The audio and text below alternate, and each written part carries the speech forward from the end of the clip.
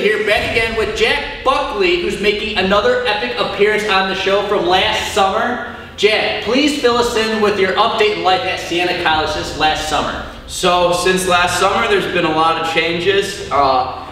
We talked about last year about how we were getting brand new coaching staff at school, and they came in the fall and just switched the whole culture of the team and just like our mentality around in a great way, in a positive way that really just switched it up this year and made this year a successful year. Awesome. Now, going on to today's workout as well, you're putting through some unique exercises that you're not typically accustomed to throughout last year. Please explain the level of difficulty, the adversity that you had to go through with those epic balance, strength, and power circuit that you've been through today, and revert it to lacrosse from last season.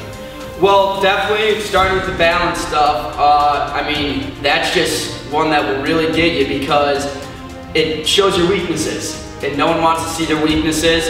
And the good thing about the balance comparing it to lacrosse is it's like watching film. It's getting better. It's getting better off the field. It makes you have to see your weaknesses on and off the field and improve them. So if you're screwing up on the field, watch film, get better, see yourself getting better.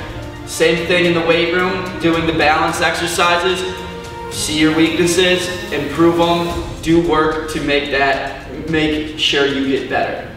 Awesome. Now, towards the end, towards the power aspect of today's workout, you were doing some plyometrics, jumping over hurdles, and you also jumped over a hurdle and threw a 20-pound med ball for distance. Now, please explain the thought process. What was going through your head as you were jumping over the hurdles?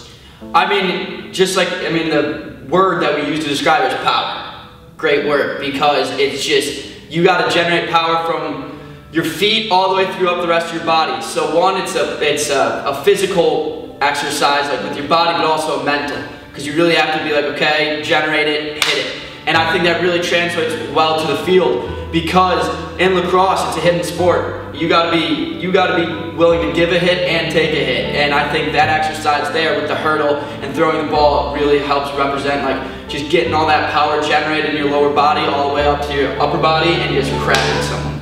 Awesome. Well, there you go. You heard it from Buckley himself. You have to give a hit and take a hit in the game of life. Until then, have a great day. We'll see you next time.